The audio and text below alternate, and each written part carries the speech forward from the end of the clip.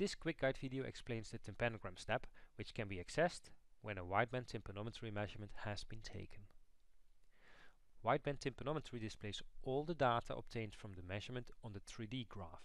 However, in order to interpret the results from this measurement, it is recommended to look at the tympanograms and absorbance graphs separately. The purpose of the tympanogram step is to display the most relevant tympanograms to the clinician so that an interpretation of the middle ear status can be made. In its default view, the tympanogram step displays 3 tympanograms. Those which are displayed are dependent on the age of the patient.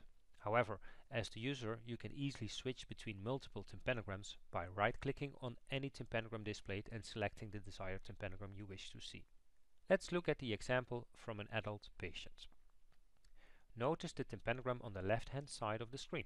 This is the traditional 226 Hz tympanogram measured in compliance.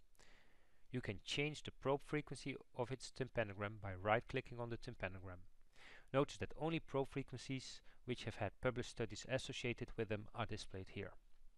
For those interested in the multi-components of the tympanogram, these can be selected by selecting the YBG and phase options.